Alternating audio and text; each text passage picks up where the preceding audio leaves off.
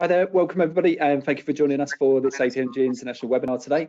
My name is Mark Constable. I'll be your host and moderator for the session, and it's a pleasure to be joined by Melanie Franklin, who's a regular presenter for us on our webinars. So that said, I'm sure some of you on the session today will be familiar with Mel, but for the benefit of those that aren't, Melanie's an expert in all things agile, project and program management and change management.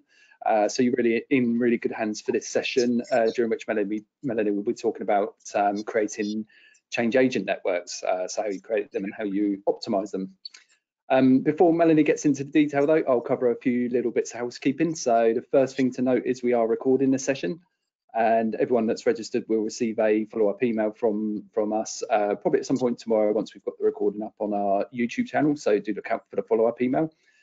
Secondly, you're welcome to submit questions at any stage throughout the session. I'll be keeping a close eye on those, and we'll try to address as many of those as we can. And I think Melanie will tell us a bit more about some additional interaction that she wants from you. So do use the question or the chat function on your control panel. And last but not least, feedback is very welcome. So always welcome feedback on the webinars for ideas for how we can improve. And you'll have my email address from the registration and also the reminders and the follow-up emails. So that's about it for me, but we've got some polls coming up straight away, haven't we, Mel? So, but I'll hand over to you. Thank you very much. Yeah, I do want to make this interactive. I've already had some questions in LinkedIn when I posted about doing this webinar, so I'm going to try and answer those and interact with you that way. But please, if there's, particularly when I do the slide after the polls, I'm going to be talking about the agenda, what we're going to do in this next sort of 55 minutes. And if there's something on there that you particularly want to know about, or if there's something that you think that's not covered, just ask. Those of you who know me know that I'm quite happy to pull out examples and techniques and things that might be helpful in answer to any question, even if I haven't prepared material on it. I'm asking Mark to do a number of questions. There's 4 questions, so it just gives me a sense of what you're up to at the moment, and therefore maybe what your interest might be. So over to you, Mark. Yeah, thanks, Hope. So first one should be on the screen for everybody. So they're all yes or no questions, nice simple polls. So the first one, have you been a participant of a change agent network? Have you ever been a change agent involved in one of the networks we're talking about setting up? Always good to check empathy, don't you think? Yeah, got quite a split there. It's just edging towards 50-50. Yeah. Oh, is it 50-50? Yeah, it's okay, hovering around that area anyway. Okay, right. Let's find out the next one, which is how many of you are actually managing it? How are you managing a change agent network?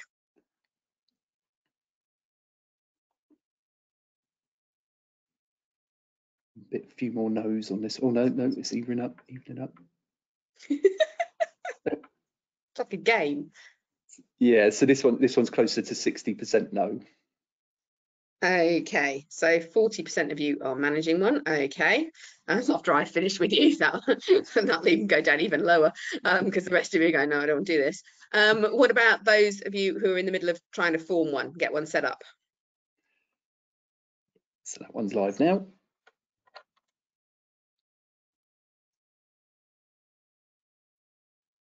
It's encouraging so far, more yeses than no's. Oh, okay, so we've got 40% of you actually managing one at the moment, and the others have come on because you actually want to form one. Yeah, so this one, yeah, much more in the favour of yes, so 69% yes at the moment. Okay, so 7 out of 10 of you actually want to, so a good 50 of you on this webinar right now are going to be forming a change agent network. Right, okay, so let's ask the final question, and this will be the one about affecting whether or not you're successful. It's about your sponsor. Yeah, so does your sponsor know what a change agent network is?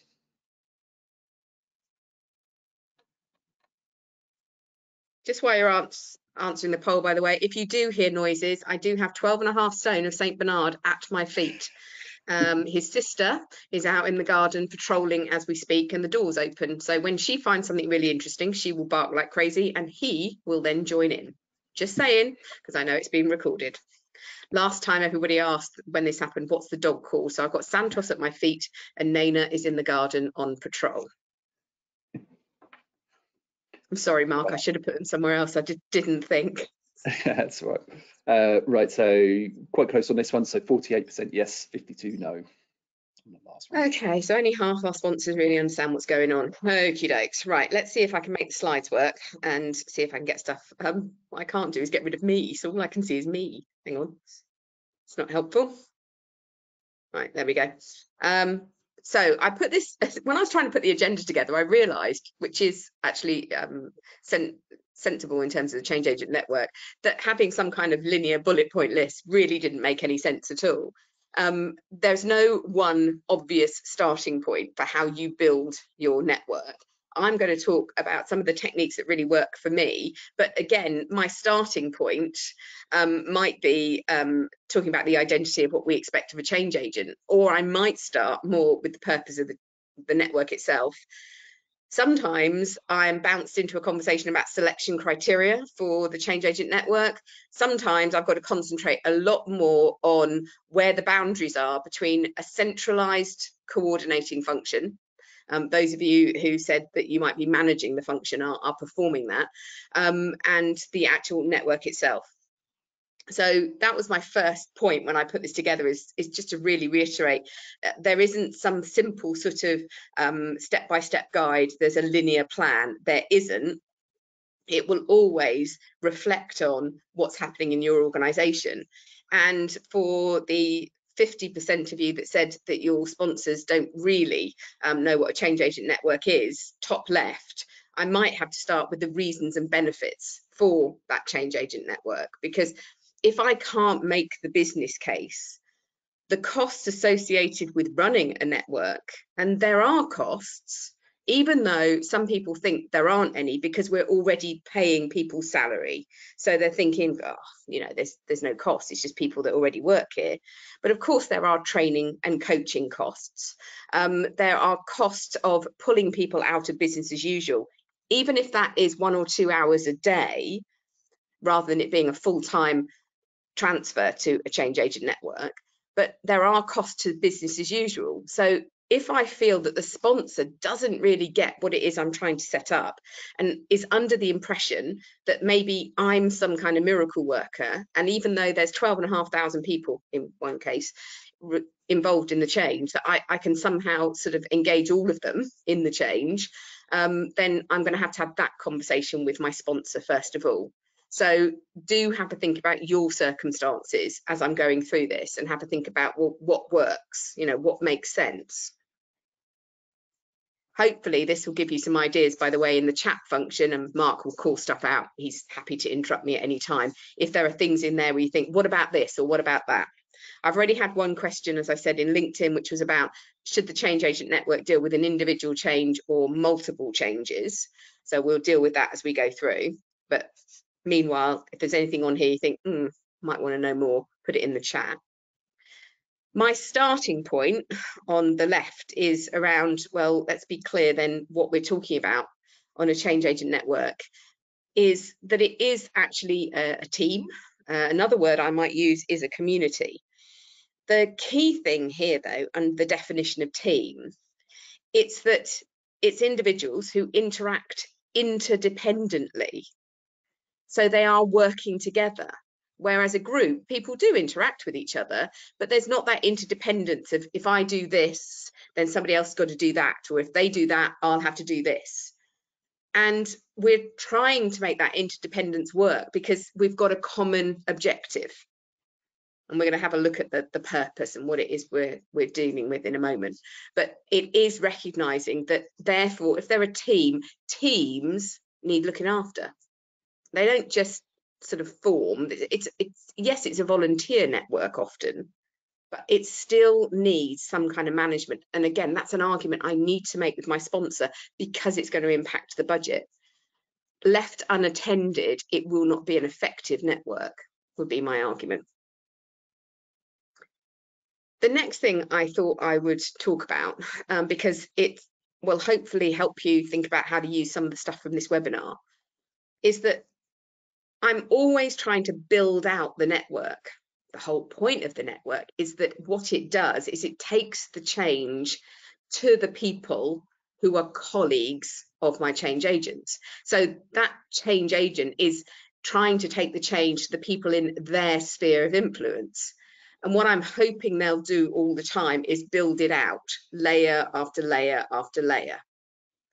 Now, accepting that fairly obvious point, what I'm always thinking about is whatever I do when I'm first establishing the change agent network, when I'm forming it, is I always remember that I'm only ever going to form maybe layers 1 and 2 maximum, and it should be a living organism, and that then the next layer down takes it to their sphere of influence, and people within that will then volunteer, and they will then take it to their sphere of influence. So when it comes to being the centralized sort of change function and whatever form that takes, I can only go so far with a network. And if I've done it well, then it will pick up that momentum. And one of the things I think about doing it well is that I'm always role modeling the things that I do to build the network. I want to enable people to be able to do that for themselves. Kind of knew that the dog was going to take over. So, for example, we're going to look at the first activity that I do, and I run this a lot with my groups, and it is something that is so simple and it's so intuitive, and they can all co-create it, that if I'm doing it with level 1 or level 2, level 3, they can then take it through to level 3 or 4 or 5. So that's my general principle, is that whatever I'm doing, I want to make it practical. I want to enable people to use what I've got and repeat it for themselves, because what I'm trying to role model is this networking capability. So here's my first piece of guidance, if you like, that at the end of the day, what I'm trying to achieve is an identity for my change agents. Now, somebody else asked me in LinkedIn, what's the title of a change agent? What should they be called? Change agent, change champion?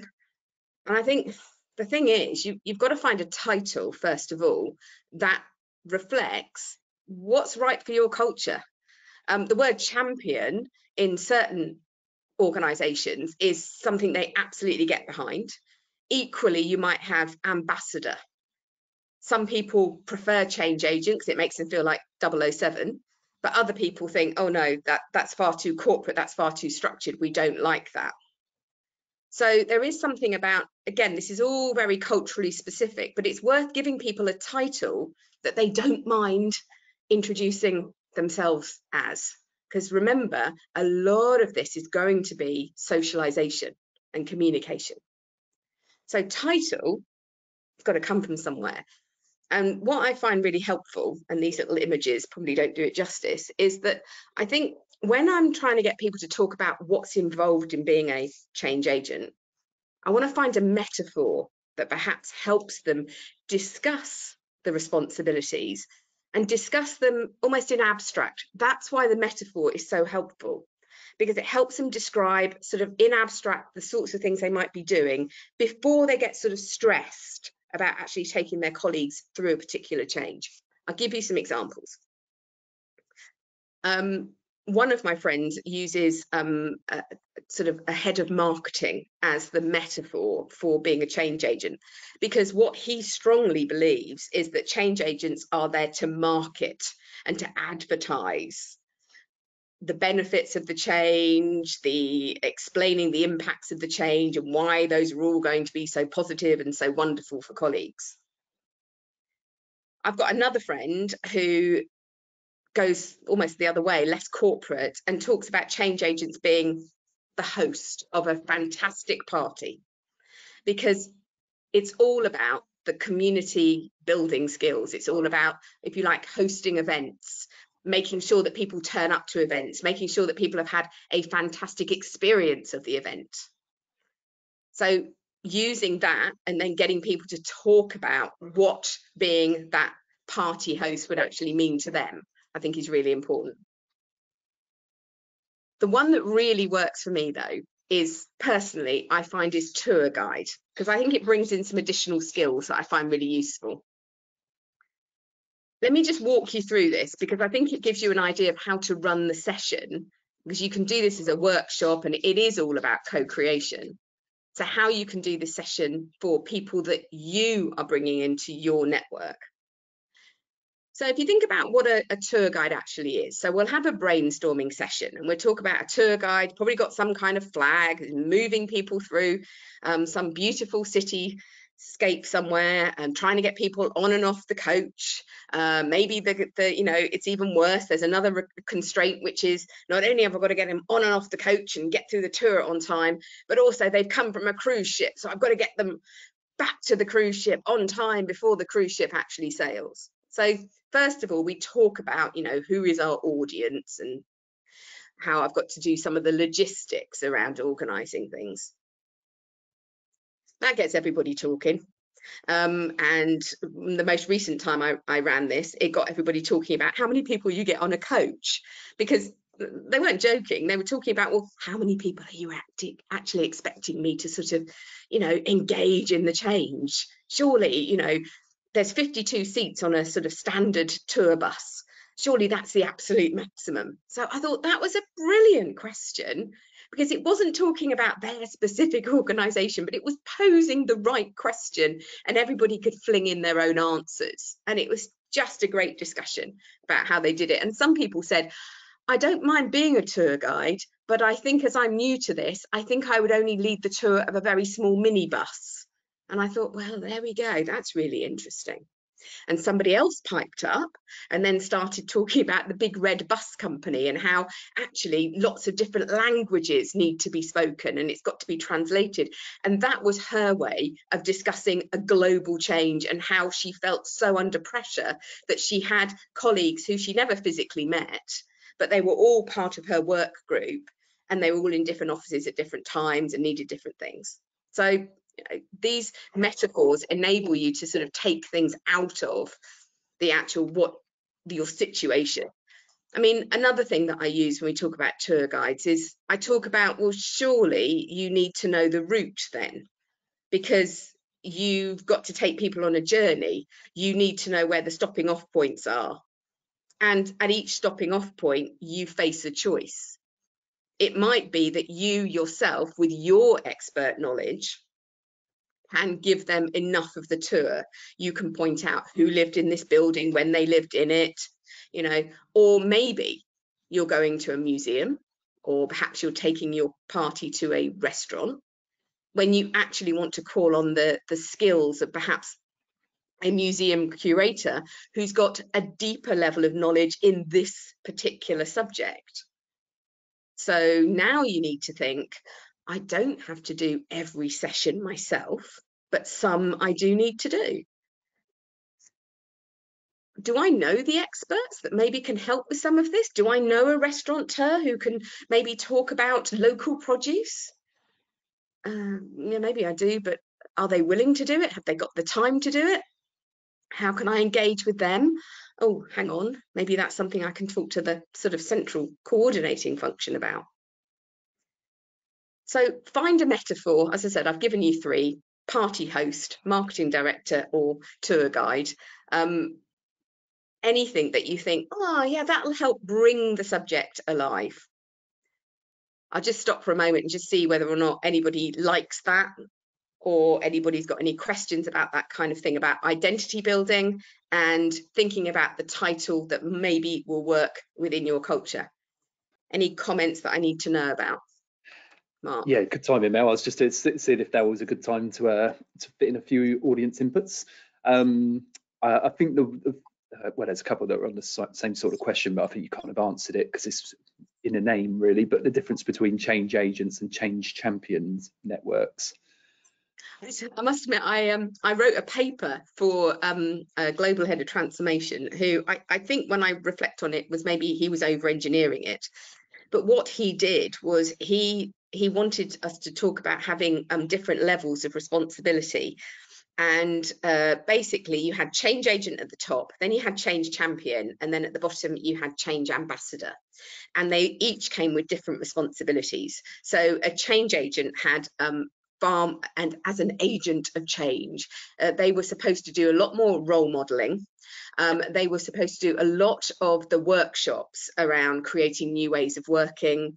They were there to liaise with learning and development and organise the training.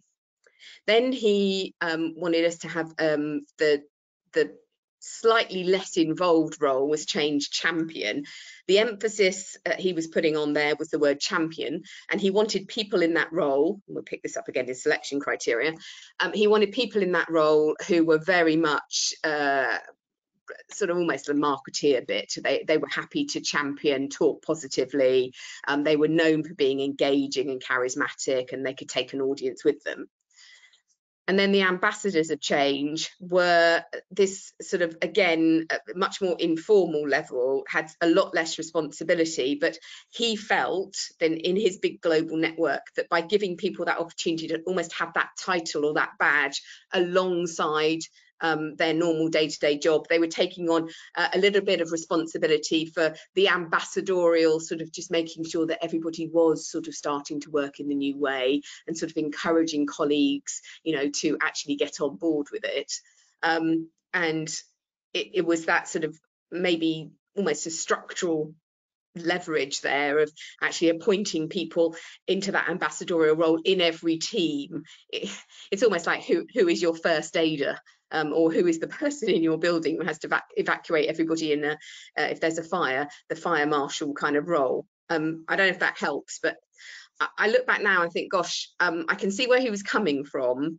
I think the ambassador bit worked really quite well because it made a lot of people at the lower levels of sort of authority in the organisation feel quite special. So I think that was sort of that emotional leverage as well. That was good. But the whole thing between change agent and change champion, I think actually became more of a source of conflict and almost who's stepping on whose toes than anything else. Yeah. People like the tour guide metaphor.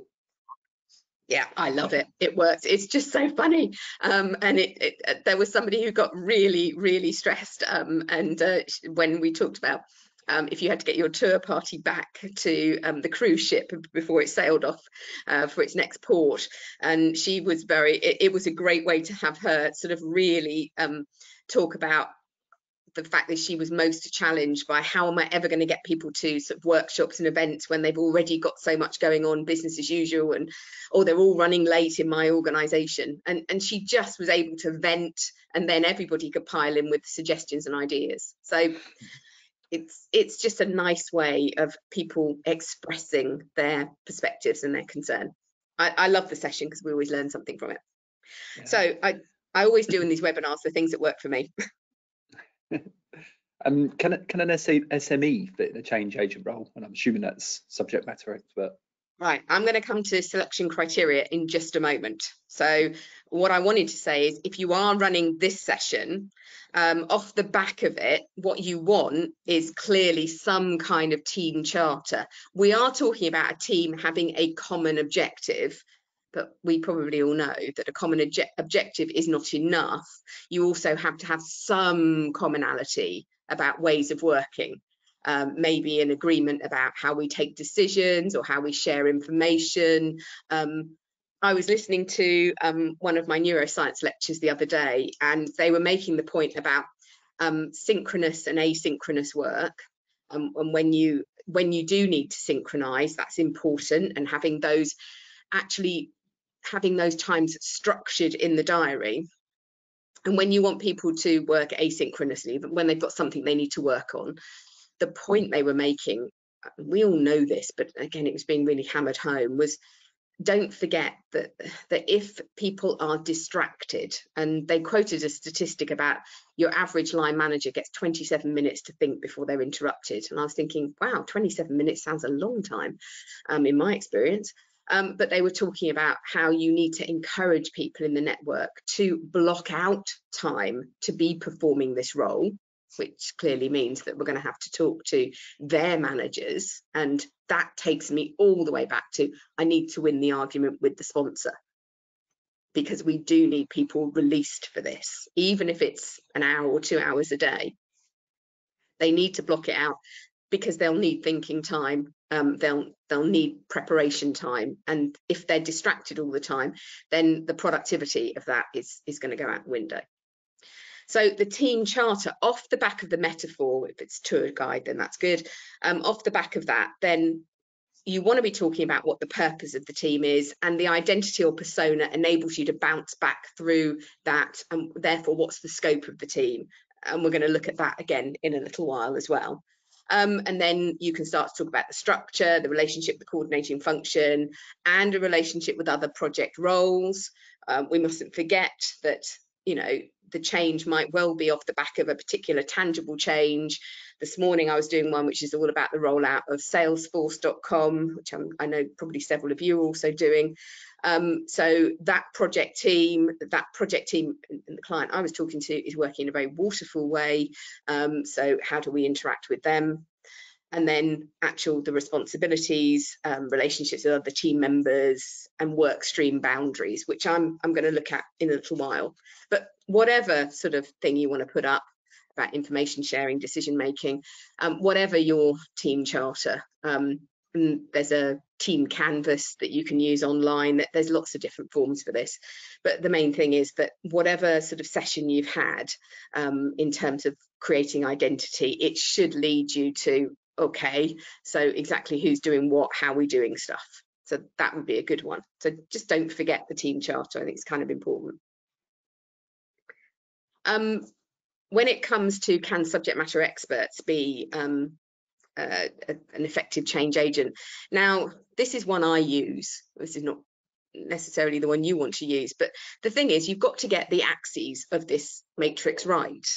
And it's often, I could easily do something simple, which is subject matter expert versus early adopter.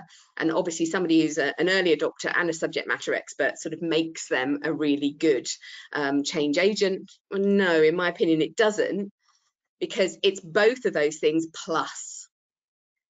And I know that it's not always acceptable, because when we talk about being more diverse, people don't like to think that some people are good at things and some people aren't good at things.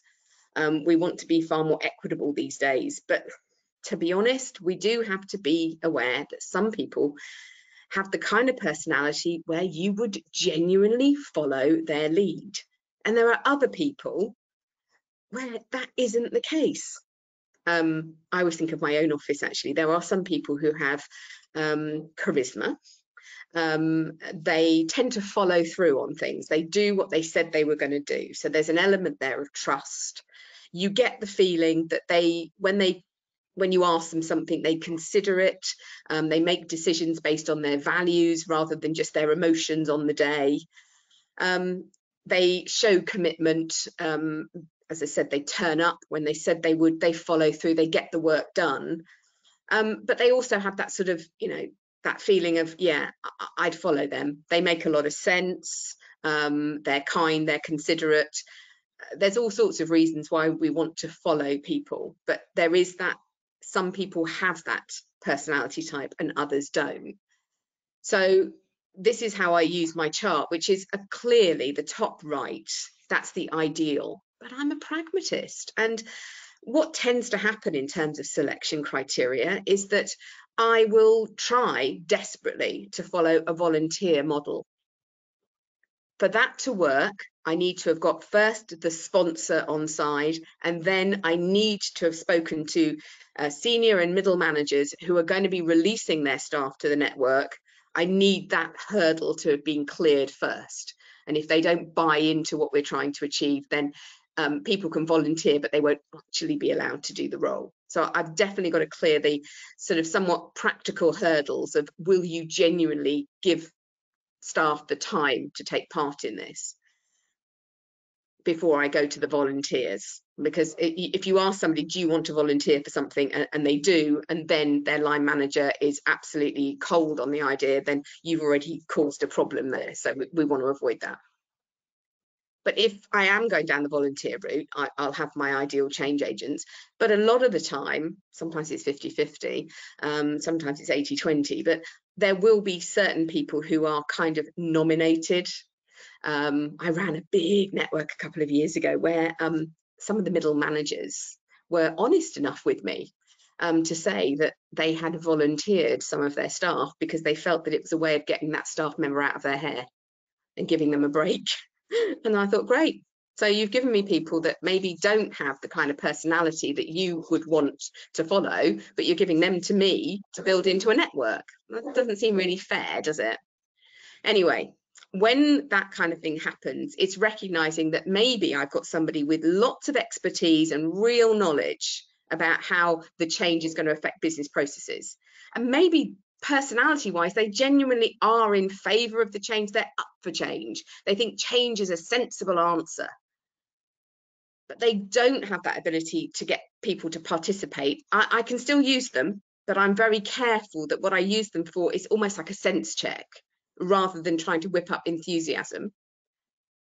On the flip side, bottom right, sometimes I get given people that, or people who volunteer, and when it would be politically suicidal to reject them, perhaps what I'm getting there is they've got all the personality in the world, and they're engaging and they love community building, but actually their technical knowledge, so their subject matter expertise is very weak. They can motivate, they can enthuse, they can actually be great at creating the right atmosphere, but you can't use them for, okay, but what's all the impact of this change and what are the knock-on effects and how are we going to actually make that work? So I think, you know, there are some people who really they haven't got the personality and they haven't got the expertise, and we just need to knock them out of the equation. But I can't just rely on the top right. I'm going to have top left and bottom right also involved. Does that help with the questions? If there's anything in the chat that anybody wants to come back on for that one, let me know. I think I was just thinking about when I could answer the question about multiple changes. So I think I'll get on to that one now. It's already more than halfway through. Okay, Mark, nothing in the chat that I need to answer. Does that give the person who wanted to know about subject matter expertise the answer they wanted? Thumbs up emoji if you yeah, no specific reaction to that. Yeah. Okay. One's got bored and gone home. That's okay. Now, when it comes to the purpose of the network, I think a lot of us involved in change, it's so obvious that what we are asking people to do is to lead themselves and their colleagues through the transition. Now, whether you happen to be on the top right there, a sort of a Kubler-Ross kind of person and talking about all the emotions, maybe you like the competency model, maybe you follow a bit of Lewin down there, unfreezing and changing and refreeze. You might be a Kotter kind of person with his 8 steps. You might be Fisher with all of his dreadfully depressing emotions there on the right-hand side. You might be an ADKAR person. But I think this is my hobby horse because it's the one that causes me the biggest issues, is that there is a sort of underlying assumption that people know what these emotions are and they know therefore how to lead people through this. In the last 10 days, I have worked with 3 change agent networks specifically. One is people who have been trained in change management. And the other 2 are volunteer networks that are they're all just getting started. And it didn't seem to matter whether the people had been trained in change management, I didn't train them, or whether or not they were just volunteers. None of them had a real confidence about how people react to change. This effectively, you see, is the journey. You know, when we come to the purpose of the network, is we've got 2 things we need to worry about.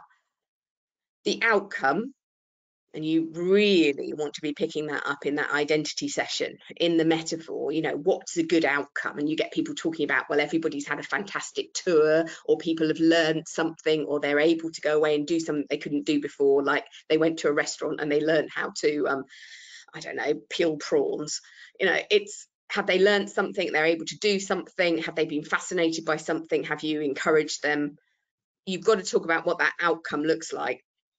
And in organizational change, that's usually, you know, they're working in a new way. And then you've got to talk about the journey that they're going to get there. And I think what we have to think about is that maybe is not as obvious as everybody thinks it is.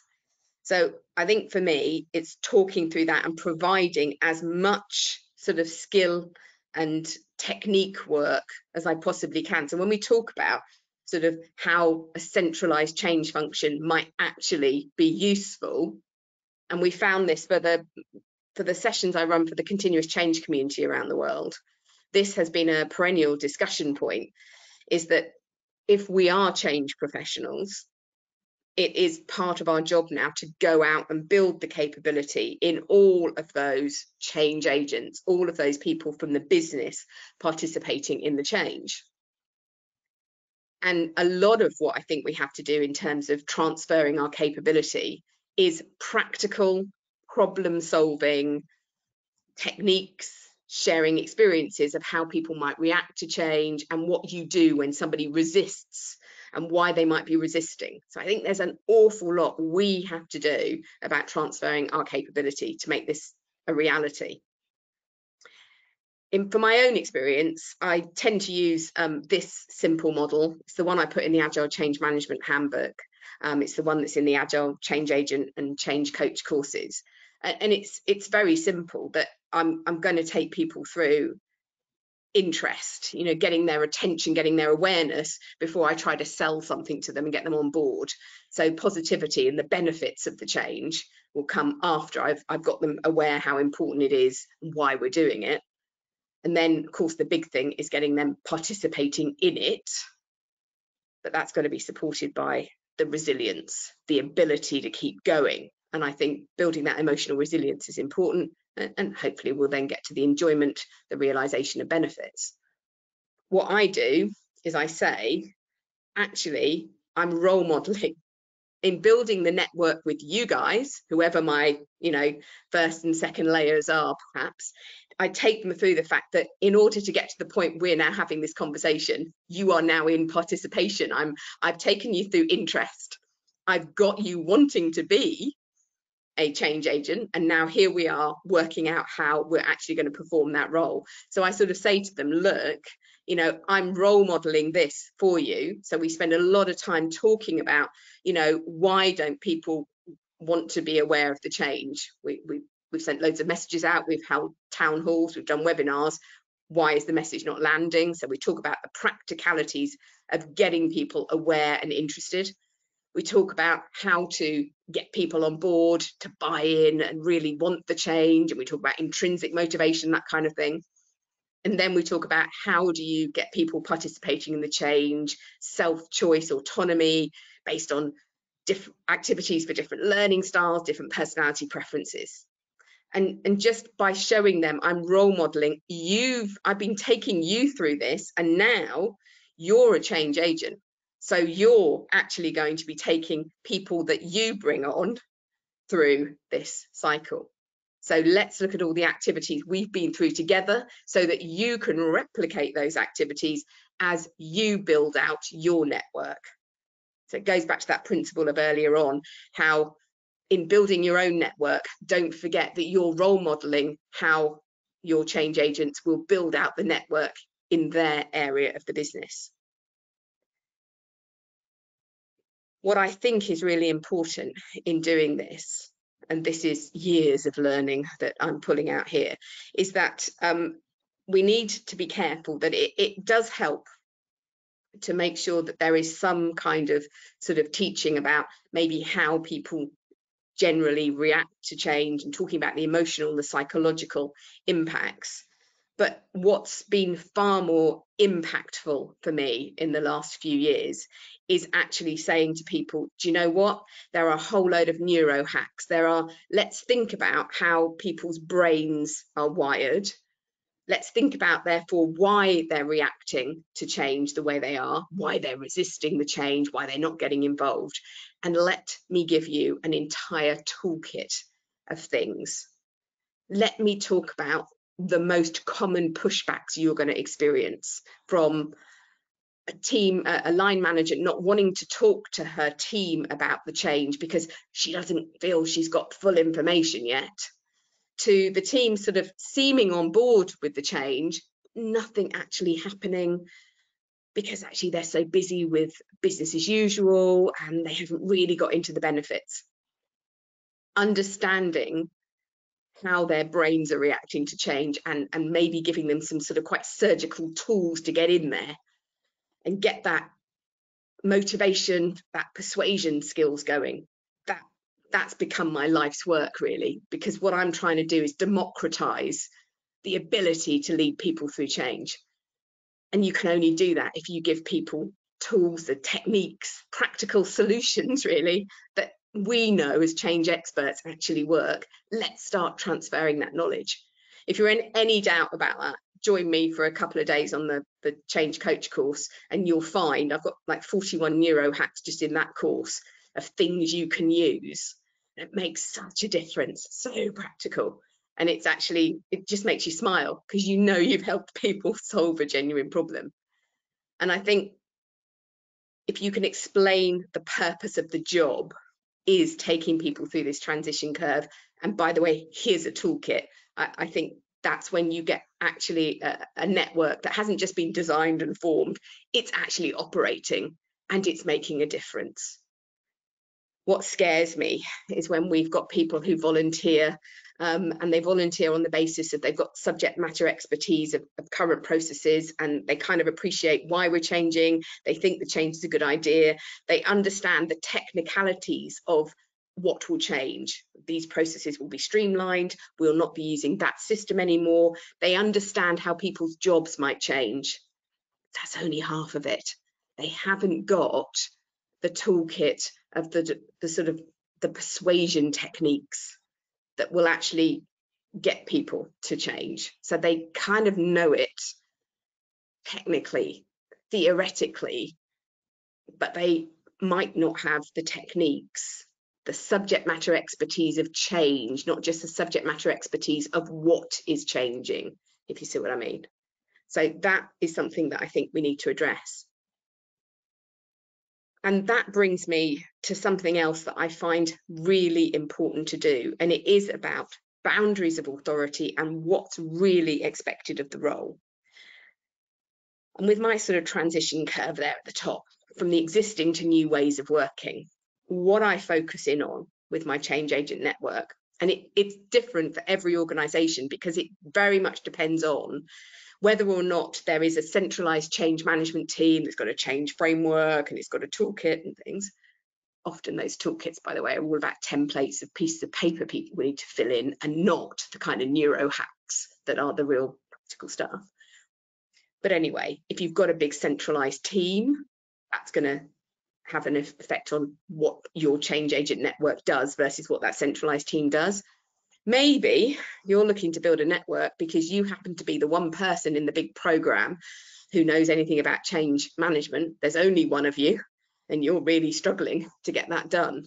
And so you desperately need a network and you can't do that much centrally for them. Maybe the program manager has actually decided to bring in some colleagues for you and they are change experts and they can do a lot more. And everything in between, you know, one extreme to the other. But there are these work streams. I think there is something about, we need to be an information source about the change. So we need to explain what's going to change, what's remaining the same, why we're changing, what the impact is. I think there's a lot in our role. By the way, I used information source and not communications because I do worry that too often people think that all we do in change is communicate. There's training to organise. Sometimes it's quite technical training. Sometimes it's training of just showing people we've reworked how we do stuff around here. Let's take you through it. And that comes off the back of the fact that we probably run quite a few workshops on process definition, process re-engineering, really, off the back of whatever the tangible change is that's triggered all of this. And there's also coaching. What I want the change agent network, and if I'm the coordinating function, I want us to talk about, I've got to get this right at the upper levels, layers 2 and 3 maybe, because if we don't get this, the boundaries right, then the bottom layers as they build out will get it wrong as well. And what I mean is that let's take information source. There'll be some things that I think come from the centre. Like when we're starting on the change, there are going to be big corporate announcements that either come from the transformation director, the program manager, maybe the corporate communications function. But it's all the big picture stuff. It's probably quite broad brushstroke. It's not that interactive. But off the back of that, what we are kind of expecting the change agents to do is give a local flavour to it, to put it into that local context and in quite a persuasive way. We then kind of bounce back because we are then looking for, again, some centralised information that's coming out much more about the reasons, the benefits. And again, we need to take that into a localised view and then back to maybe more centralised benefits if we're still struggling to get that message across. You could draw this picture related to where do you think your centralised sort of coordinating function, what do you think that's going to do for you versus what do you think the change agents should do for themselves?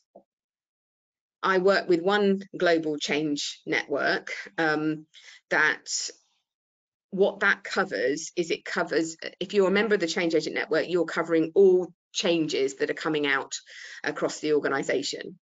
And what you've got is a very, very well-resourced central function that almost provides a complete sort of change in a box kind of thing, where you get sent all of the materials, you get sent workshop agendas and activities and games to run, you get sent loads of stuff, and actually therefore the responsibilities for working out how to do stuff is not that great on the change agents because they're so busy actually doing it. And then I work with others, maybe the change agent network is just for one program. And there's a lot of local autonomy and frankly not much coming out from the centre. The disadvantage of that is that what you find is that you've got change agents all over the place actually having to sit down and devise their own presentations, for example, and they're all sitting there writing presentations when frankly I've got 30 change agents writing effectively the same presentation. I could have given them a central version of it and then they could have tailored it. So there is something in here about, you know, economies of scale. Getting these boundaries right is not just about how much am I prepared to shovel on the shoulders of my change agents. I've got to ask, do they have the skills for that? And I've got to ask, is that also an efficient way of operating? When it comes to coaching, I need to think about the fact that, my local change agents probably do some great sessions on hearing, you know, people venting their anger about the change, people sharing some of their ideas. So having one-to-one meetings where they can hear people's concerns and maybe following that up with further discussion. And for some, that's more than enough to get them on board with the change. But for others who are really saying, these are all the reasons why the change shouldn't happen, they're really going for it in terms of almost sabotaging the change, then there has to be an agreement that is outside of the sort of the coaching that maybe my change agents can provide. Maybe I need access to real expert HR professionals perhaps, or career coaches. And again, you can see the boxes in teal here, the responsibility of the coordinating function. We need to think about who's resourcing that, particularly when it comes to things like the coaching. Again, something very similar for process definition. We might have some almost initial workshops for how this might affect work, but then we want access to the experts to give us an understanding of how will that work in practice and what about this. And then it might be that we also turn to the coordinating function, because getting the sign-off from compliance and audit and quality management is way outside the pay grade of your change agents. And that's something that's got to be done on behalf of the entire change. So there's another boundary. And then training. Again, you know, demonstrations might come from the centralized sort of function about how things are actually going to work in practice. But then some of the core training and some activity specific modules might be done locally by the change agents, but then there's got to be an opportunity to feedback really quite detailed and maybe specific and complex and technical questions to somewhere in the more centralized function. So again, I think this has a big impact on thinking about how this is going to run, when it comes to, do you have one change agent network for every change? Of course, the advantages for that are that it can be very specific to the change, and people can therefore maintain their business as usual role, because they're not spending that much time on the role. But if you're looking at this kind of set of work streams and sets of responsibilities, and you're supposed to be doing this for multiple changes, genuinely, have you got the time to also do a business as usual role? Or would that put you under too much pressure? But if we take that away from you and we kind of second you into the change agent network, then do you become quite divorced for how things are being done, and therefore your subject matter expertise starts to become stale and less relevant? I'm thinking here particularly of a local authority in the UK that got themselves into a real mess over this, that people were seconded for a 2-year secondment to this change agent network, and they very much were the marketeers of the change. But he really did notice in the second year that they had less influence over their colleagues because they weren't colleagues anymore. And they hadn't actually had much interaction with these people other than being seen as the person who promotes the change. And by the second year, their subject matter expertise was getting weak, but so were their network connections. So I think, those are the sorts of things that we really need to be thinking about. How's this going to work in practice? There's no one answer. And as I come to the sort of the question part of this, there's no one answer, but hopefully I've given you a flavour of some of the things I think about, and it probably gives you a clue about why I came up with that agenda, which had so many items on it that were interrelated with each other. I'm going to turn to Mark and see if he's got any questions in the chat. Anybody want to put something in? Because we're coming towards the end of the time, but I'm very happy to answer questions. Brilliant stuff. Thanks, Mel. Certainly, I've got some questions, and I'll apologise in advance because I don't think we'll get to all of them in the hour. But I'll start with this one. It's a good one. When setting up a change agent network, should we be using a different approach in an agile change environment compared to waterfall? No, I don't think so. I think for me, the big difference is that when we're in an agile environment, we are implementing waves of change. So the first thing that's different is that for a particular initiative, I'm probably going to quadruple, quintuplet the amount of change, because we're putting people through that transition curve, aren't we, after every iteration or increment. So I think we are creating more waves of change. I think the second thing is, though, that that we have to maybe support change agents a little bit more, because the pushback they're going to get is the fact that what people are being given to implement and start using is not fully formed. So there's an obvious seam of resistance. Well, you haven't given me all the functionality. Oh, it's coming in version 2. It's the kinds of arguments. So I think knowing what those arguments are likely to be, I think we can prepare change agents for that. But I don't think the structure has to be any different. Okay, thanks, Mark. How do you manage this situation? This is going back to the quadrants diagram when picking the members. How do you manage a situation where anyone high on this quad diagram is likely to be in high demand? Yeah, now that is where you can sometimes find that perhaps for those people, maybe there is a role where they are covering more than one change, because they do have particularly the personality and perhaps the communication skills to be able to give something I think is really important, which is a holistic, a cohesive picture of how all the changes interact with each other.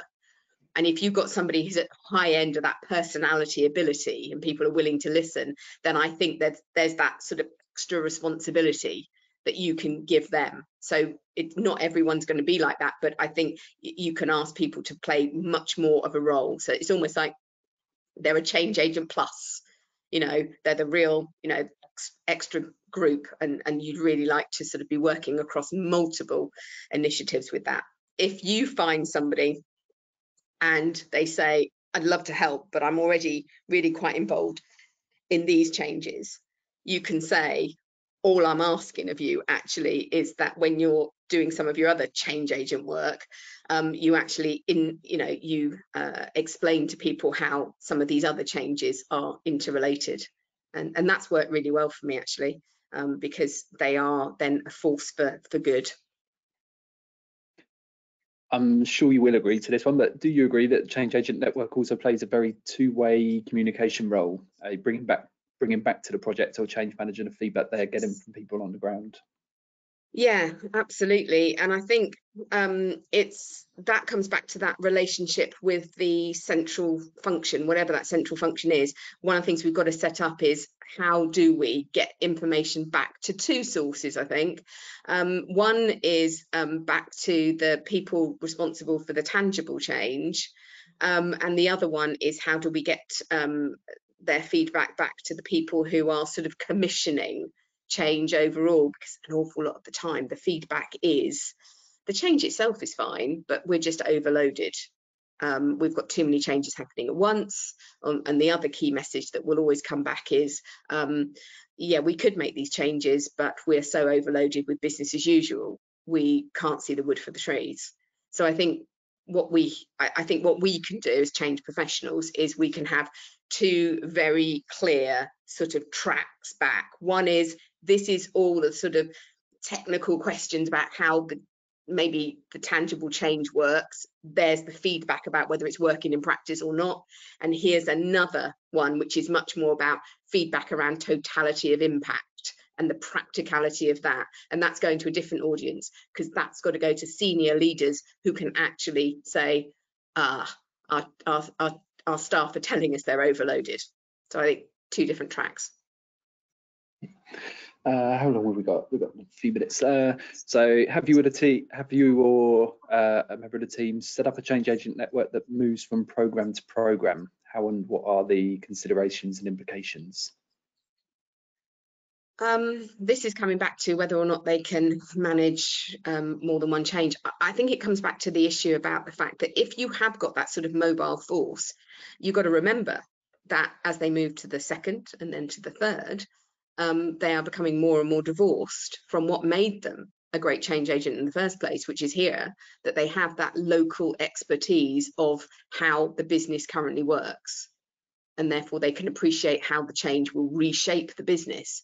The longer somebody is pulled away from that day job, that can become a problem.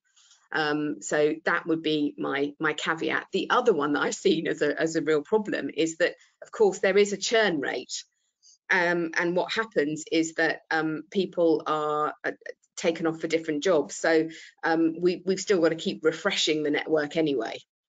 So I think you need to think about that. And the third bit is, how does that actually affect their remuneration? If they have a contract for a specific technical job at the moment, whatever that job is in the business, and they've got performance metrics around how they perform on that job, and they're spending more and more time in the change agent role, one of the things that routinely is done badly is that nobody's thought, hang on a minute, how are we remunerating them for the change agent role alongside their BAU role? Great stuff. And one final question, and I guess this would be subject to the nature of the change, I guess, but what's the life cycle of a change agent network? How long after go live? Well, again, it very much depends on if, let's say, we're doing an agile change, that agile change might be taking place over 12 to 18 months, wave after wave of change. What I really want from somebody is, if I can just go to sort of here, what I really want from somebody is that they're kind of going to stick through this transition. And within participation, what might be happening is there's wave after wave of change. And I really would like them to stick through to the end. So that's, for me, the life expectancy when they come on. And it's something worth talking about in terms of when you have the identity and when you have the team charter, is that you don't want somebody who's volunteering and then, but actually they're going to be applying for a different job within the organisation. They're never going to tell you if they're applying for a different job outside the organisation. But if they're applying for a different job within the organisation, they're having some kind of professional change, you kind of don't want to invest in them and then they disappear off. So worth considering. Okay, great stuff. Well, I think that takes us towards the end, towards our hour. So better start wrapping up there. So thanks everyone for joining us. I hope you found it useful and informative. I'm sure you have. And thanks for taking part in the polls and submitting questions throughout. It's really great engagement. So thanks for that. There's a few links on screen there that you can see, and the obvious one for me to point out is the Agile Change Agent course and certification that we offer. So it's a great way to upskill in this area. And Mel, do you want to say a few things about that, given you're the lead architect? Yeah, I'm the chief examiner for both the Agile Change Agent and the Agile Change Coach course. It's great that you put the Agile Change Agent up there. I think what that gives you is some good planning skills. I talked about the Agile Change Coach, which is being a lot more about the neuro hacks that you can learn. I think the thing to also say is that I've written up everything that I've said plus a lot more in a document that I'm going to send out to Mark so he can give that to you as part of your recording pack, and I'll get that up on my website as well. But I never send out just the slides because I think, gosh, that's pointless in abstract, but I have written all of this up. I was getting up at 5 o'clock every morning this week to do that, so you will have that available. And we're going to have to end now because I'm going to have to feed those dogs because it seems We just got away with a few barks, didn't we? We did all right. You should see what they're doing out in the garden right now. Trust me, I need to go and feed them. Brilliant. Thanks very much, Mel. Thanks again, everyone, and enjoy the rest of the week and the weekend ahead. All right. Thanks, everybody. Thanks. Bye-bye.